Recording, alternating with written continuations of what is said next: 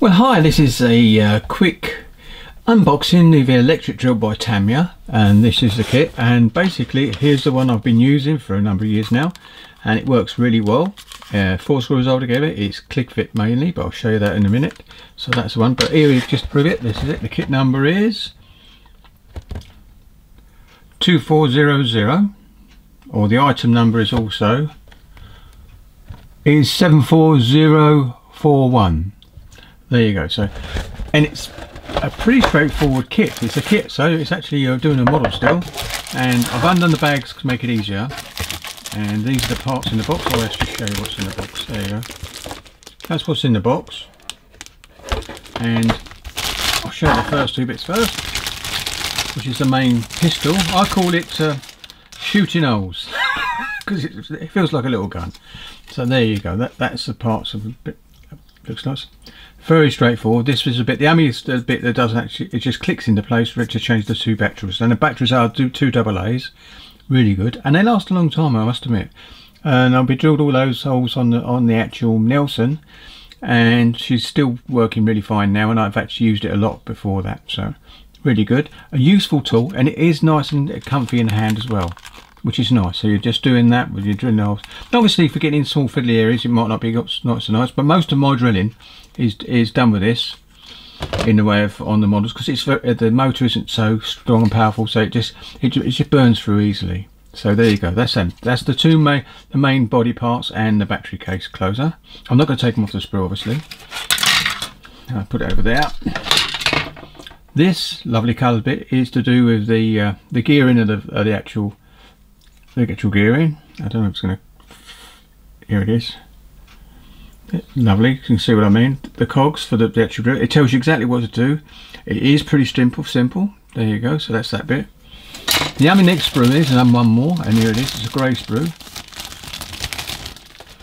and this is for the more insides, the terminals, and the motor. Obviously, you get a motor with this, and there's a trigger, and this is a lock. So if you don't want it to accidentally switch on, you just turn it. I very rarely do that, and turn it back all the way around, and it still works. my must have it says lock. Oh no, there, it's locked. I didn't go far enough with it for the lock button. There you go. So if it's like that, it's locked. I've never bothered with that because most of the time I just want to use it. So there you go. That's that bit. Now this is a bit I'm not going to undo, because this is the bit with all the sensitive stuff, and that's with the motor and all the screws and bits. There's 4 screws in total to hold it together, and these are the bits that actually you need for doing it. So I will undo the bag, but I know I will actually lose it all. So it's, I don't know if I can get a bit closer. Yeah, you can. So there you go. So that is basic of, and I know it's a very quick one, but Greg wanted to see what was in the box. I'll tell you what, I'll go silly. I'm under the bag. I think that most of it's in bags, inside bags, so it should be alright. Obviously the motor isn't, so there it is. That's the motor. Not too bad at all. Put that down. Off here you can see better into it. There's the screws.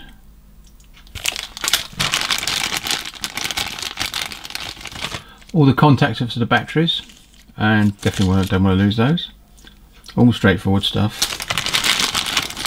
And then you've got the actual chuck, and this one is actually silver. If you notice, my one is actually black, and it's slightly different, but it still does the same thing. I think they just modified the design, but there, it's all in there, and that's the actual shaft as well. And you get 2 collets with it as well. That's what it says in the box. A small collet and a big one. Oh, there's only one in there, I think. I thought there was 2.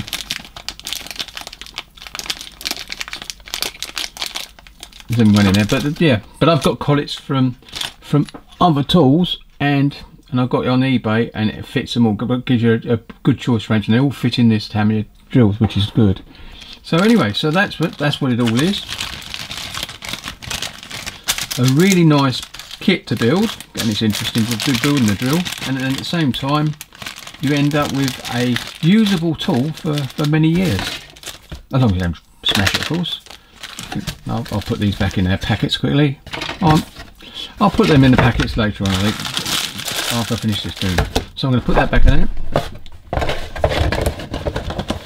But there she is, and here's the one that I've been using for quite a few years. If I pull that over like that, really good tool.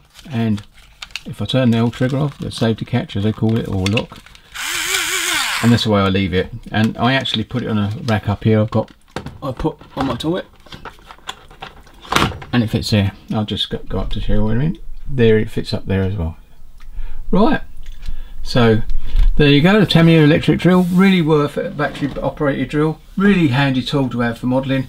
Small holes, and it's very comfortable to do it if you're doing continuous. I was doing the portholes, as I said, on there, Nelson, and it was very comfortable doing it all the way through. So there you go.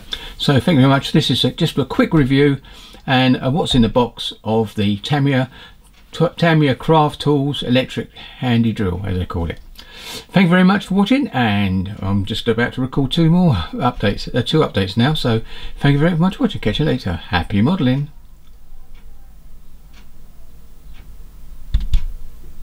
Sorry about that, this is part 2. I forgot to do, I thought I'd done the instructions tonight. But anyway, there you go. So I'm going to bring it down a bit, and I might even hold it up actually, it might be better.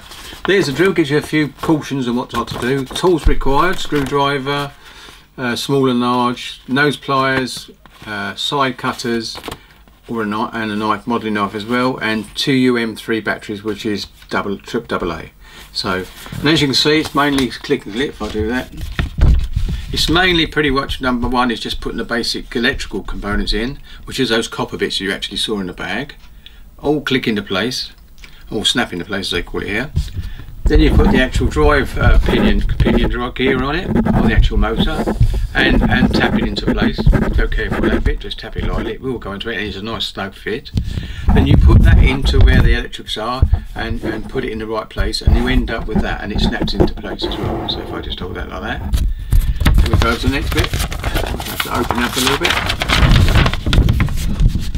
and then we start looking at the actual gun.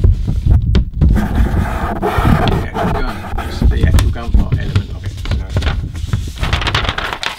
So, instructions. There you go. There you go. If you're going to free that, if I lift it up, and you can see what you're doing. Bits putting screws in place to hold the components into place inside. No glue, as you can see. Putting the actual lock cap on it as well, so you can lock it if you don't want to accidentally be triggered. And that's that part. Gives you a good idea what to do there. And then the next one is all the gear components that goes in there to actually get the function of the drill. Straightforward and easy. Yep, so straightforward and easy. Plastic bearing and all the bits and pieces. Shaft, that was all in the packet. And you've got to cut these pegs off. Go careful, but you see, they're actually moulded at the top, so it doesn't actually interfere with the gears, which is quite lucky. And they go into place like so. And on the other side, it's putting the final bits together, which is there, and the switch lines up, so when you switch it on and off, when you're actually using the actual trigger, it actually functions.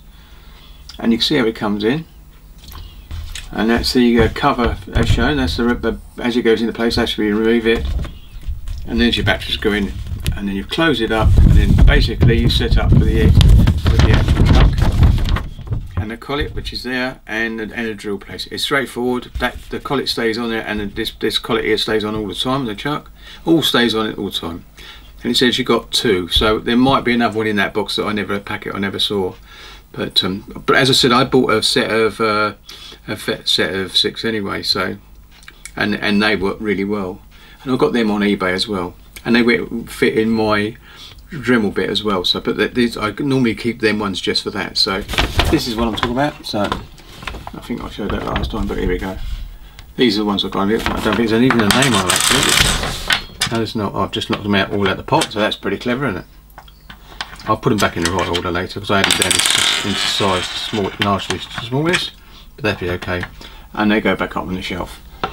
So yeah, so there you go. So that is basically the instructions. It's really straightforward. You can always pause it as you go through, yeah, I enjoyed building it when I build it, and I most probably will build this one later on, then put it back in its box once I've tested it, so I've got a spare at some point. Right, there you go then. So that's the end of that. So I'll come back and put that on the old table again. There she is. Lovely kit, and I'll have to say it again, but happy modelling. This is definitely the end of the Tamiya's electric handy drill. Thank you very much for watching again, and I'll catch you on the next one. Happy modelling. I keep saying that, don't I?